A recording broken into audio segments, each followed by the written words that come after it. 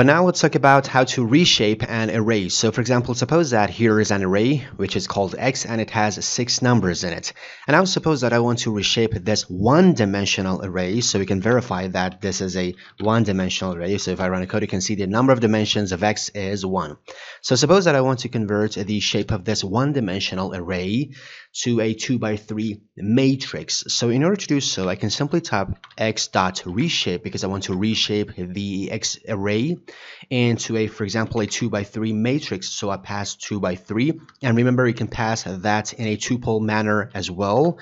So let's store the results in a variable, let's say called y, and now if I print the y variable, and if I run a code, you can see here's the output, and we have converted the x array into a 2x3 matrix. And also let's take another example. Suppose that I want to change the shape to a 3x2. So if I run a code, you can see it's a 3x2 matrix. But remember, you can't pass, for example, 3x3 because the initial array, which is x, has only 6 elements. So you cannot convert it to an array which needs 9 elements. So a 3x3 array, a 3x3 matrix needs 9 elements. So you have only 6 elements. So it is not possible to reshape x to this shape. So if you run a code, you will get error, because it is very obvious that it is not possible to convert the x array to this shape.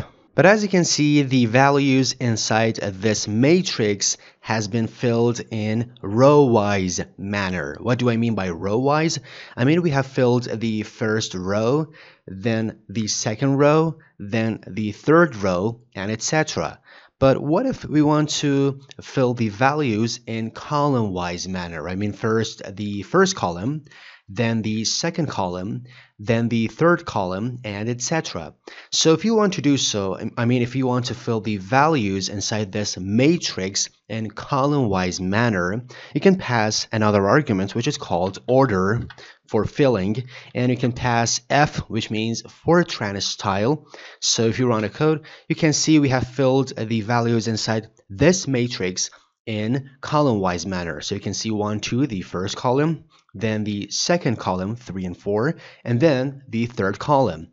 And if you want to restore that, you can pass C in order to fill the values in row-wise manner. So if you run a code, you can see here's the output.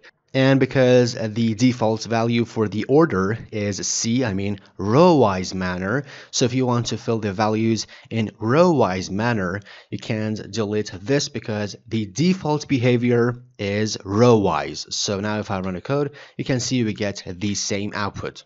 But in future videos, we're going to talk about 2 special kinds of reshape which are very important, especially in machine learning. So now I really suggest you to watch this video, which is on the screen now.